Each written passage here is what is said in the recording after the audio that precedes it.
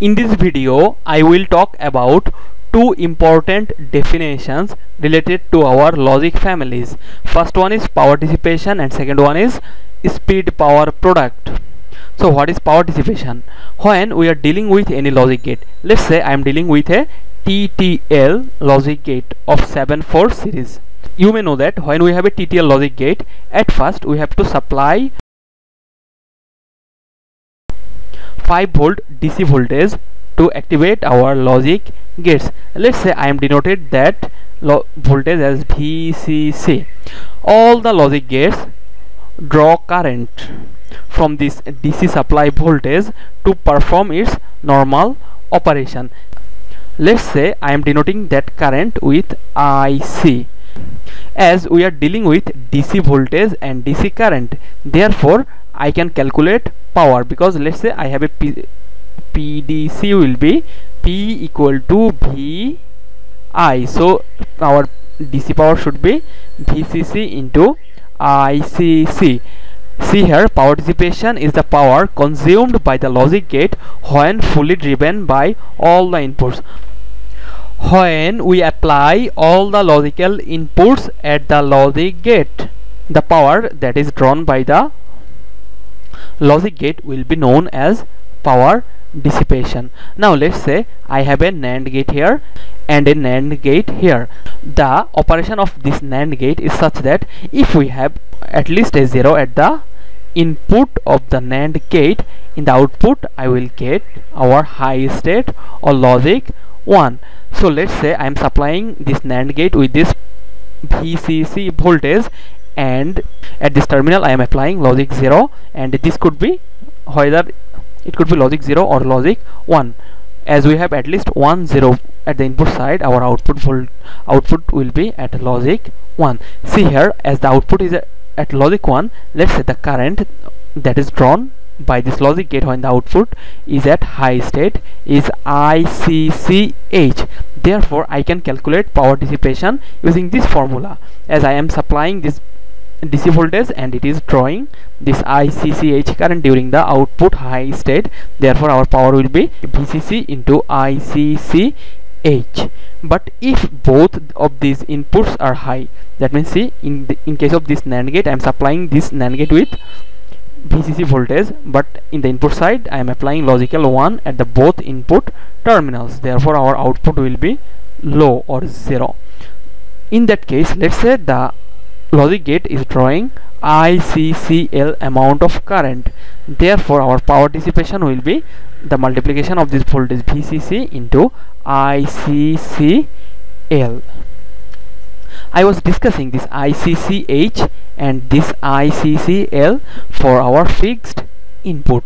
If I design a logic circuit in which our input will frequently change with time, let's say at one instant it will be 0 1, after that it will be 0 1, after that it will be 1 0 or 1 1.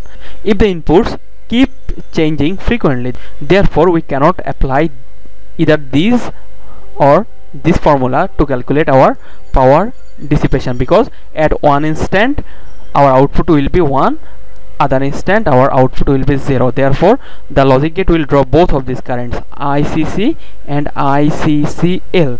Therefore I will calculate our average supply current.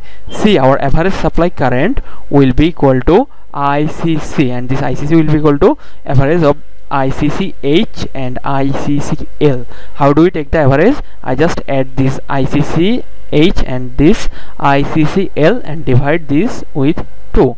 As I know the average current, our supplied voltage is VCC. Therefore our average power dissipation will be VCC into ICC. Okay. Now let me talk about speed power product. It has another name, figure of merit. What is the figure of merit? Figure of merit is a term used to define or describe the overall performance of a system or the efficiency of that system.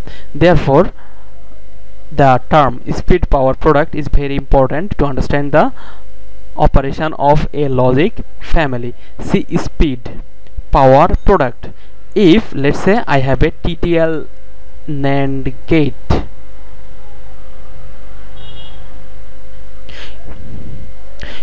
It is desirable for any logic gate to obtain the output response at the same instant we are applying the logical input. That means propagation delay of any logic gate should be minimum.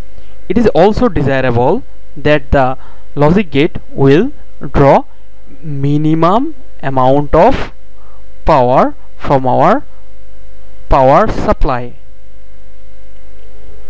and the speed power product is the product of, or the multiplication of, the propagation delay. The unit of this delay will be in second, and power dissipation in watts. The unit watts can be written as joules per second. Therefore our speed power product will have a unit of joule, will be propagation delay into power dissipation. Its unit is seconds and power dissipation joule per seconds. So this seconds and these seconds will get cancelled. Therefore our unit of this speed power product will be joules. And you will see that I have written here a low value of the speed power product is desirable. See, we want a logic gate in which our propagation delay should be minimum, and also our logic gate should use minimum power to perform its logical operation. As both of these terms should be minimum, therefore our speed power product should have a low value, and it is desirable for any logic family.